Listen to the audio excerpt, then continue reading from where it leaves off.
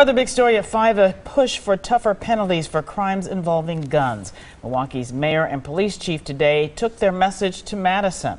Their trip in support of a bill that would set a mandatory minimum sentence for a felon caught with a gun. Todd Hicks explains how this could help slow crime here in Milwaukee.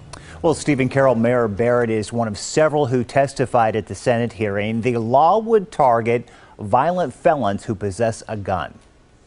We want to send a very strong message. That's the warning by Milwaukee Mayor Tom Barrett for violent felons who are the target of pending legislation. The Wisconsin State Senate listening to testimony from Mayor Barrett and other leaders Tuesday.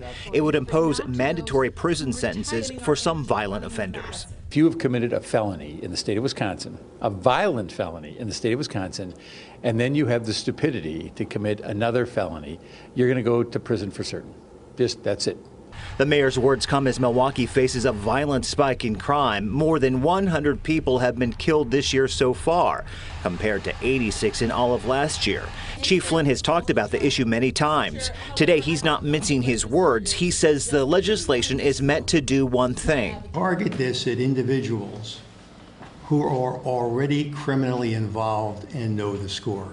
The mayor says he'll continue to work with community groups and the DA's office to reduce violence, but he called the legislation a missing piece of the puzzle that needs to pass. And we're hoping we'll see quick action by the Senate and then send it to the governor for his signature. And Milwaukee County District Attorney John Chisholm has his own opinions on this legislation in the works. Hear what he has to say coming up tonight on Live at 6. Stephen Carroll. All right, Todd, thanks. In the last